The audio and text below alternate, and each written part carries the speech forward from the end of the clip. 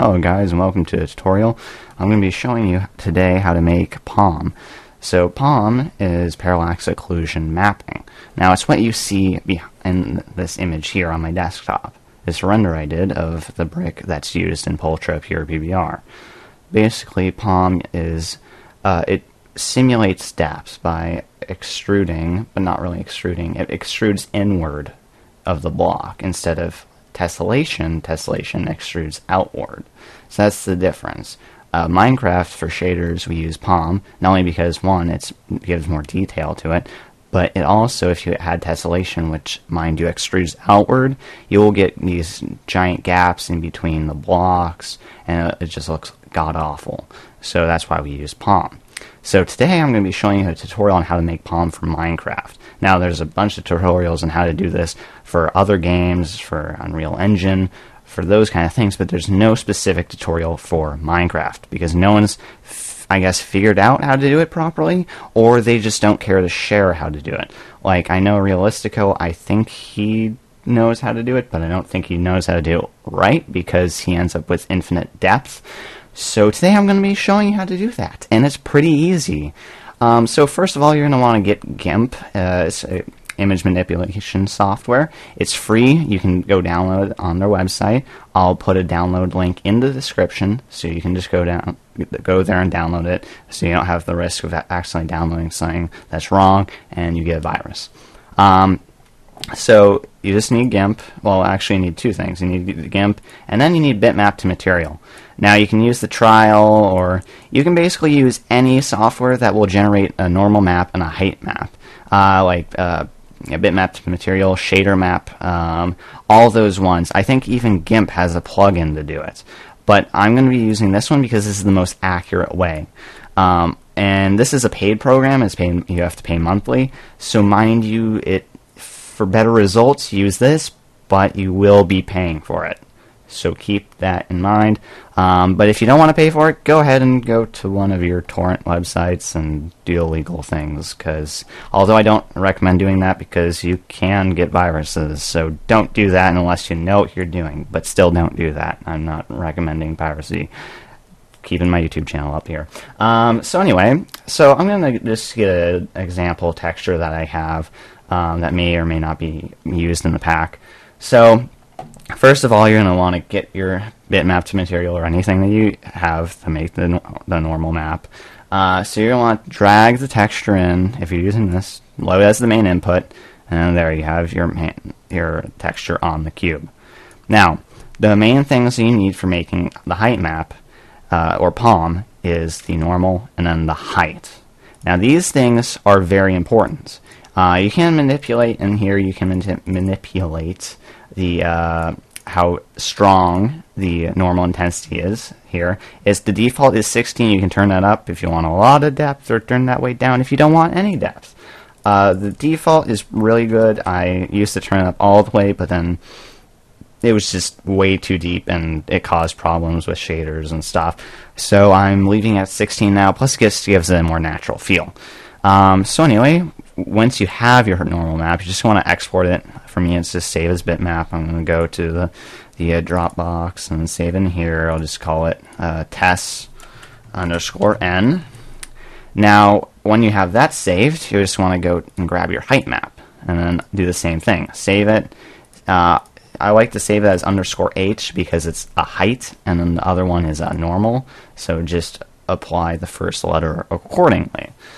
So now that we have those, we can actually close out of bitmap to material because we don't need that anymore. So once you're done, just close that out. Now, in GIMP, and I really recommend using GIMP because it is by far the best image editing program other than Photoshop. Photoshop is above this, and tools and tweaks and by far everything else. This is like second to it. I like what it can do, and it's free. So yeah, get this one if you can't get the Photoshop. Now in here, you just want to take your image and just drag it in, and you're going to want to get the normal map first. So just throw in your normal map, it'll load up. Looks good, right? Now what you're going to do is you're going to grab your height map and drag in and drop. Now you're going to have these two things here, and they should be under the layers. You should have this by default. If you don't, you can go to Windows and then go to the dockable dialogues, and you can click on layers, and it'll pull that up. It's pretty easy, and it's pretty self-explanatory. So then, what you're going to want to do is make sure you're clicked on the test, well, your normal map. For me, test_n. Then you want to come over here to the layer. Then go down to mask, add a layer mask, then transfer layers alpha channel. Now this is very important. Do not select any other, or else it will not work. Now that you have that, you see you have an additional white box next to your normal map.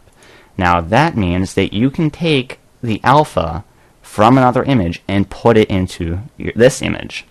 So now what we're going to do is we're going to go to the test_h or whatever your height map is called. Do Control X to cut. You'll see it gets removed from the layers. That's fine. You're going to want that. Now you're going to hold Alt and then click on the white square that is next to the normal map. That will put a green border around it, and you'll see a little green border in here around the white. Now what you're going to want to do is, for some reason, I don't know why this happens, but you're going to want to paste twice, and you can paste using Control V. Now you'll see you'll have the white box will be filled with the height map, and then you'll have this floating section pasted layer. We don't need that. Just right click on it, then delete layer. That's it. Now we have just the normal and the height next to each other. Now it doesn't look like anything's changed, and you're right, there hasn't been. There's nothing changed. So now you're going to want to go to the layer, the mask, and actually apply the mask. So now you're saying, okay, we've done all these steps, now take the alpha and plug it into the normal. So once you apply that, boom, that's it. You have your height. Now, the more transparency you have, the deeper it will be. So take that in mind. If you have it like how it is right now, it will be extremely deep. It will look horrible. It will look realistico. So we do not want that. We want a realistic height. Now, what I like to do is I like to get the erase tool. I like to change the size so it engulfs the entire thing. So it goes around it. It surrounds it. Once I click, it can get everything. Now, you're thinking, why are you going to use the erase tool? Now, this erase tool has a wonderful thing. And make sure also your brush, just change that to a pixel. You can just click on the little icon next to the brush and then select the little pixel. That's pretty much it. Size, just drag it up or type in the value larger than your image size and make sure that surrounds it. But anyway, you want to select hard edge and where is it? I think I lost it. Oh, anti-erase. Here it is. Hard edge and anti-erase. Now, anti-erase, by the name, it will unerase what you have. So if you have a lot of alpha, it'll remove some of that alpha based on your opacity settings. Now, the opacity settings are up here. This controls how much of the alpha is removed. So if it's at 100, all of the alpha will be removed. And we don't want that. We want just a little bit. We want to send that down to a 70, because 70 is realistic. This is how you do it. So when you have that, all of those things, just look up on my screen. You can see them all here. They're pretty self-explanatory. If you don't like how they are, you can always tweak it. Some blocks require you to do this twice. But for now, I think it should be fine with once. So when you have that, just click, and then boom. You'll notice it removes some of the alpha. Now, you may think, oh, but Josh, you removed all the alpha. No, I didn't. There's actually still alpha in this image. Even if we can't see it, there still is alpha data. You can even see in this little section here that's transparent, and you can see the gray and white checkerboard in the back. That's because there's still alpha. So, now that we have our image, we're just going to want to go File and Export as, or you can just overwrite it. So I would like to overwrite test_n. Now, you'll see the normal has been accordingly updated, and there is our normal. Now, I will show you how it looks in-game, just so I can show you that it works properly. So let me open up that. I will just also rename this really quickly while this loads to be clay, and then the tests. Make sure this also is the name of the actual block in the game, or you won't see it at all, because it will be like there's no such thing as this. So I'm just going to name it clay just so I can show you. Again, this probably won't be in the actual pack. It's just for tutorial purposes. Now that I updated my pack, and now once this loads, when we go in the game, it should be there. I might have to reload. Okay, so our Minecraft's unloading. Now, I'm just going to go to multiplayer just because I can. And I'm going to go to the Continuum server. Now, when I'm here, I have to go, oh god, I have to go all the way back. / kill out, respawn. No, someone turn off keep inventory. Oh well. So now, if we go to my texturing area, and go to clay, which is somewhere, there's so many blocks, I easily lose track. Here it is. So here's our clay. Now, mind you, I'm using a pack that does not have POM.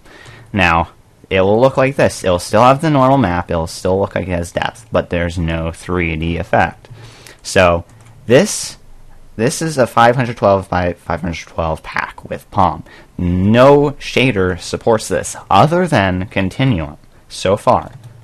There may be added support later on for other shader packs, but for now, it's Continuum only, and you will have to use Continuum only.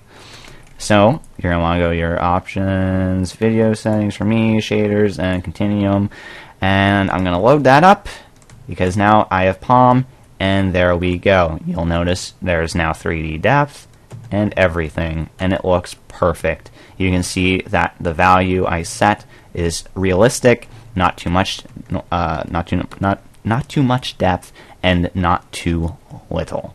It's just the perfect value. I have tweaked this perfectly, and if you follow along as I showed you, you will get the best and most realistic POM. So now that you have that, you can go and create POM add-ons for any of your favorite resource packs out there, and you can convert them and everything. If you want to learn how to do PBR, go check out Continuum Shaders, their YouTube, and they have a tutorial on how to do that there. I'm not going to do one here because it's pretty. They have already one there, and it's pretty self-explanatory to follow theirs. But anyway, I hope you guys enjoyed this tutorial, and now hopefully you can make your own POM. If you have any questions or comments or concerns or anything like that, just feel free to leave a comment, and I'll get back to you. I'll comment back and answer your questions if you have any. If you're having problems with there being lines or anything, that's pretty self-explanatory, and I can easily tell you why that's happening. And most of the time, that's because your resolution settings are set wrong for your shader pack. And also, if you want to change your shader pack resolution for your textures, and you're using the Continuum 1.2.1 PBR, you're going to want it because you want PBR. PBR is what this pack is. So you're going to want to go to shader options, and then you want to change your texture pack resolution to 512. It's easy as that.